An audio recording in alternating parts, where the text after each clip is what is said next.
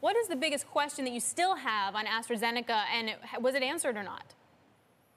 Hi, Vonnie. Oh, no, unfortunately, he did not answer it, and that is why do you see a difference between these two so-called cohorts of patients, ones who had half a dose and a full dose, and then the others who had a full dose and a full dose? Why did you see better effect in that group? We can speculate, and the company can answer that question by studying blood samples from the patients.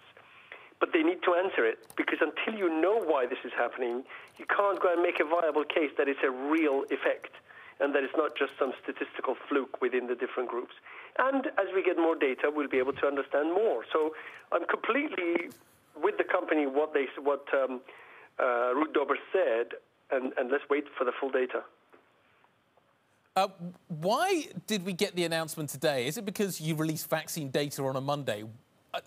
That conversation seemed to imply that we're going to get more data, possibly by the end of the week. Exactly. But, Guy, did you miss that announcement that was made globally that vaccine data has to come on Mondays, and then you can give a... No, but I mean, I've no idea. Mistake. I've no idea why. If you know you're going to have better detailed analysis, why you put this out and create this shenanigans, for want of a better phrase. I don't understand it. We all, and you know,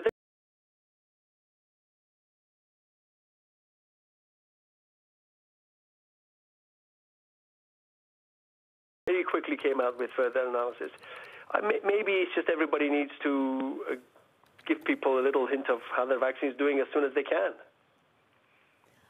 Sam, what's the next thing you're going to be looking for? I feel like it's really hard to keep track of who's what, where, when, and like what approval's coming. What's going to be the next catalyst? Because markets just seem, each time we get a new rollout of some good news or some news, the markets just keep responding less and less and less.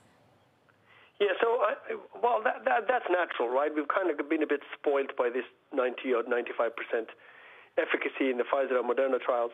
But let's just not forget one thing that Astra's done that's really great in this trial, and that's a bit of data that I'd love to see, and that is they did weekly testing of their subjects.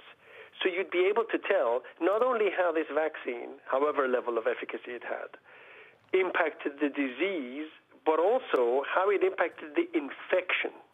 Do there people, 70%, 60%, 90%, whatever the number is, who are not developing COVID-19, are they also not infectious? That's a critical piece of information that we will not get at the minute from Moderna and Pfizer. And then the next one, of course, is the phase 3 trial for Novavax. That's the one we're looking forward to. That should report end of this year, early next year.